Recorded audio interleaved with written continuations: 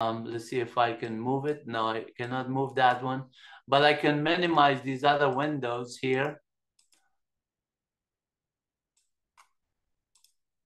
And then move this one to the side here, and then leave that one over there.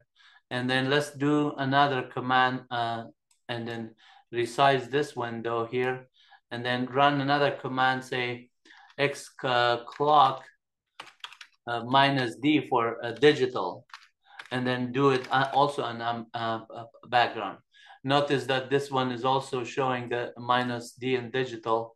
And again, this one is just showing in the format that, yeah, I can move it now because I changed the size of it and then put it there. So you can do that kind of stuff here as well.